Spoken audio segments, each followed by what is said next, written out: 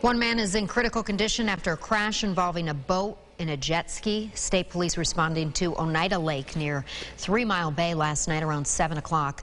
Troopers say a 54-year-old man and 31-year-old woman were on that jet ski when they hit a small fishing boat. We're told nobody in the boat was injured. The man on the jet ski had to be airlifted to Upstate University Hospital in Syracuse and is in critical condition with a severe leg injury. His passenger also sustained leg and facial injuries, but is expected to recover. The cause of that crash is under investigation.